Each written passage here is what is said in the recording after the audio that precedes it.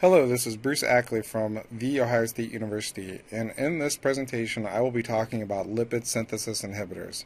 This is one in a series of talks discussing the mode of action, site of action identification chart that was developed as part of the Take Action Herbicide Resistant Management Program. This presentation will be covering the mode of action lipid synthesis inhibitors. This mode of action includes Group 1, also known as the ACC ACE inhibitors. Group 1 and ACC ACE inhibitors are the site of action. Currently, 15 different weed species are resistant to this site of action. This site of action contains 3 different chemical families, a number of active ingredients, along with an even greater number of products that correspond to those active ingredients. The take-home from this chart is you can be spraying any of these products, but you are actually only spraying from this one site of action, which will increase the chance of developing herbicide-resistant weeds.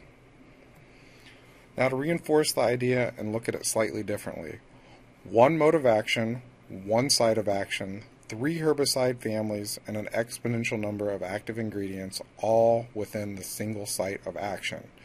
So again, you can be spraying a lot of different things, but they could all actually be the same in the end.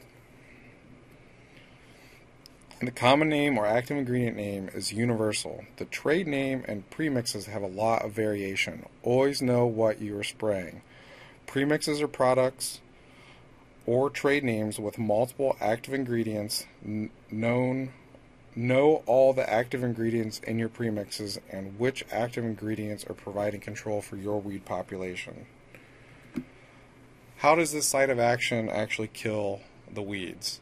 So it's a post-emergent, extremely short residual translocation to the growing point. So the product, when sprayed on the plant, is translocated to the growing point. Injury at growing point first, and then the growing point will eventually rot and pull out. It's only selective on grasses, so it won't provide control on broadleaves. It inhibits the ACCase, which blocks the fatty acid synthesis needed for membranes, and it stops growth. So the common well-known injury is the pull apart. So in grasses, specifically if you have like volunteer corn, it's a little more showy and easier to see. The whorl of the plant, the growing point, stops growing and rots and dies. So if you pull on the top of the plant, it separates from the bottom. So you can see in this picture where the whorl, the growing point, is starting to die first and then spreading throughout the plant. So if you grab the top of that plant and pull it up, it'd separate, and then down in the whorl it'd be all soupy and dead. So this is presentation 2 of 11.